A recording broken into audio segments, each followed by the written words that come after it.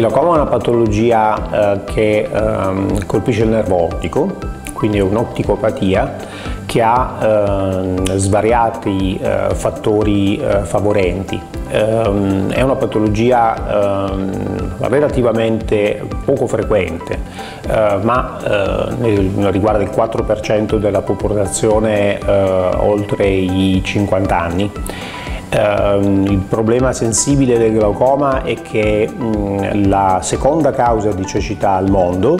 e la prima causa di cecità irreversibile. L'altro aspetto altrettanto grave è che è una patologia assolutamente asintomatica, quindi non c'è nessuna possibilità di accorgersi del problema se non quando è troppo tardi, perché quando il nervo ottico comincia ad alterare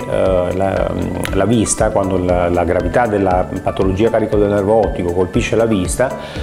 più del 70% del nervo ottico è già danneggiato ed è impossibile trattare la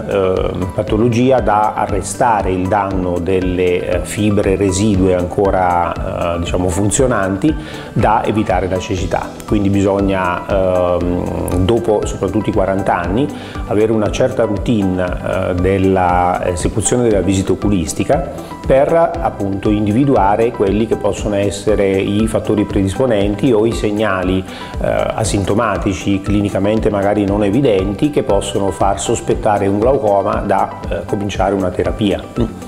Per cui la pressione oculare è un aspetto diciamo importante, anche se non è assolutamente l'aspetto diciamo dirimente, perché il 90% delle persone che hanno una pressione oculare elevata hanno una forte possibilità di avere il glaucoma. Le persone che hanno una pressione non elevata, quindi al di sotto dei 18 mm di mercurio, nel 30% dei casi però possono comunque avere il glaucoma. Quindi purtroppo l'aspetto diciamo di avere una pressione oculare non elevata non è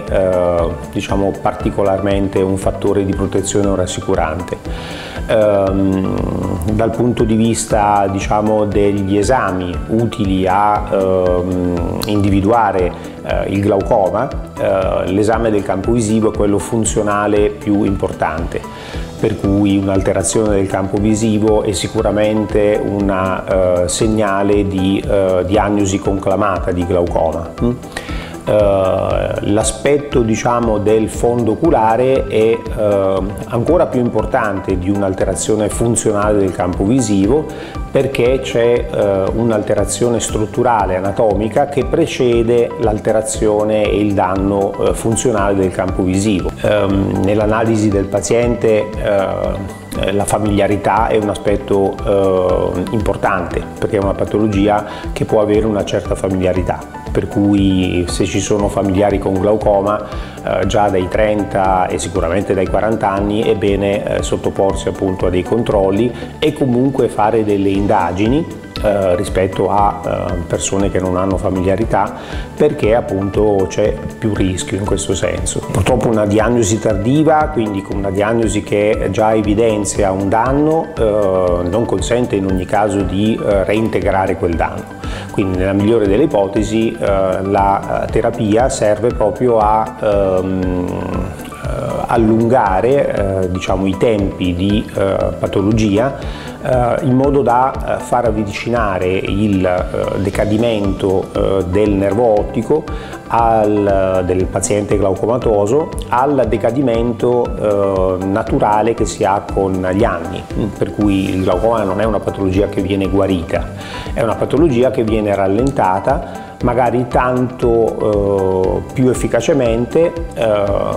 quanto più precocemente viene individuata. Qui a Bergamo abbiamo diciamo un ambulatorio glaucomi, per cui i pazienti che diciamo ricevono una diagnosi di glaucoma vengono poi seguiti nel tempo, nel senso che viene preso in carico il paziente dal nostro ambulatorio e quindi viene eseguito un esame del campo visivo diverse volte nella fase diciamo di diagnosi, 2 o 3 volte all'anno nella fase di diagnosi, e una volta conclamata la diagnosi il campo visivo viene ripetuto sicuramente una volta all'anno, a volte anche di più se il profilo terapeutico, diciamo, si discosta dall'ottimale, e la visita oculistica viene programmata almeno ogni 6 mesi. Quindi ci preoccupiamo di richiamare il paziente, seguirlo in modo che faccia i suoi controlli e la sua terapia, in modo da appunto avere una preservazione funzionale, anatomica, da appunto cercare, insomma, di non avere conseguenze.